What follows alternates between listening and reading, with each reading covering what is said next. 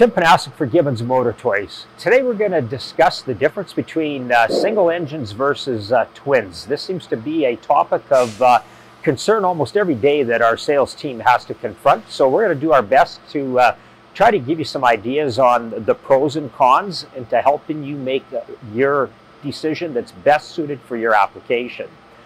We're in our noisy shop right now, so we just wanted to show you a couple of examples. Right here we've got a 28-foot Kingfisher. It's our Coastal Express boat. This is getting rigged with twin 150s, but this boat can literally be rigged with anything from a single 175 up to a single 350 and a variety of twins.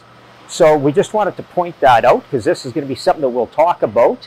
We also have a 25-foot Stavy craft here, and the same thing goes for it. It can be rigged with both twins or a single.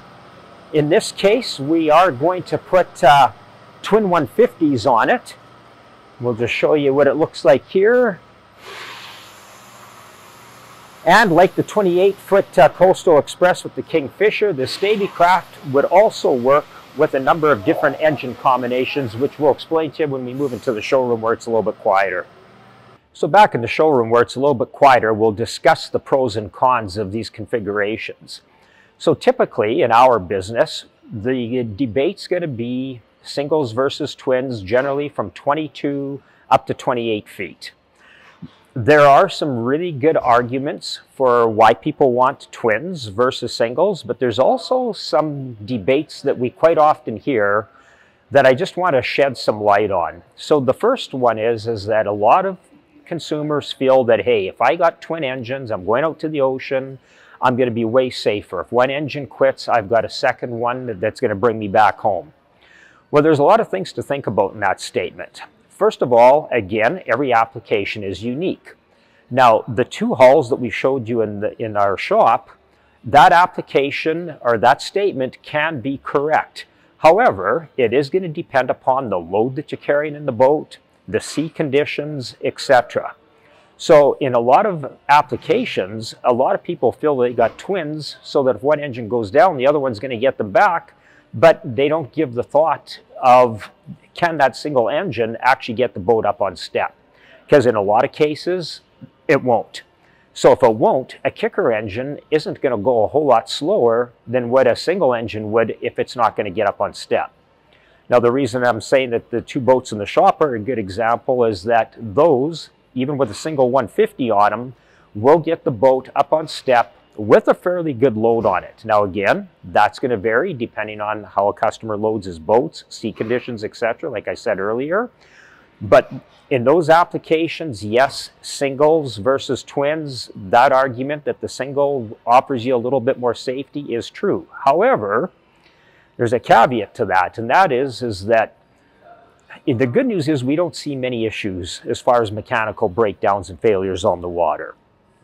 The biggest problem that we do see, however, if there is going to be a failure, has to do with fuel most often.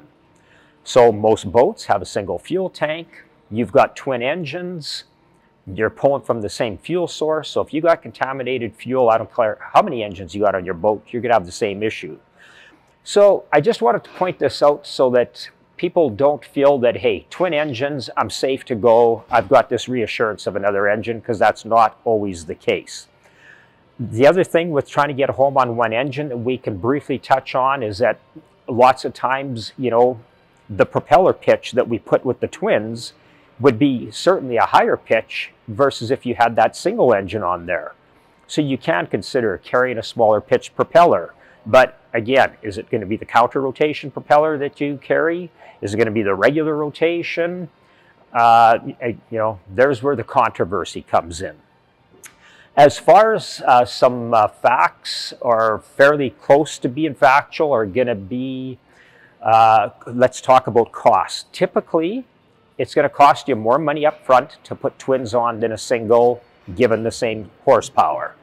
So if we use the boats in the shop as an example, twin 150s versus a single 300, the twins are going to be a little bit more money up front. The other costs they're going to also increase are going to be your rigging. So you need dual controls. Your steering system is more complex, so there's definitely going to be more upfront cost with twin engines. Also, cost of maintenance and ownership is going to be a little bit more. Now, that being said, twins can also offer some advantages. The biggest one being is if you're going to today joystick steering.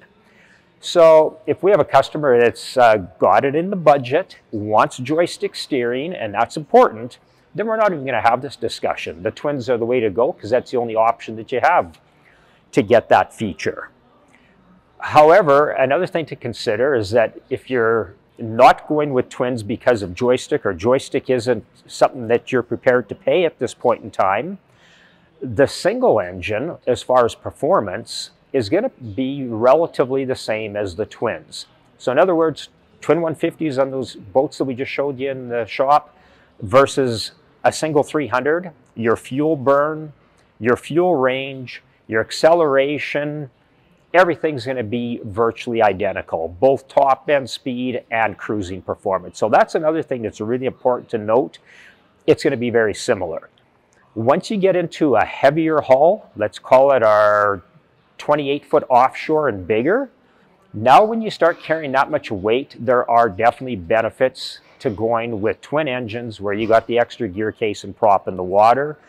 But that's another discussion that we won't talk about right now. We're just going to continue to focus on that 22 to 28-foot mark where there's a lot of debate. Again, do I do single versus twins? So I can probably chat about this for hours, literally about different boats, different configurations, but in a nutshell, if you're considering anything from twin 90s to twin 200s in these applications that we talked about versus a single engine, a single being anything, typically 200 to 350, 400 horsepower, in this weight range, I think that there's a good debate that either configuration can work for you.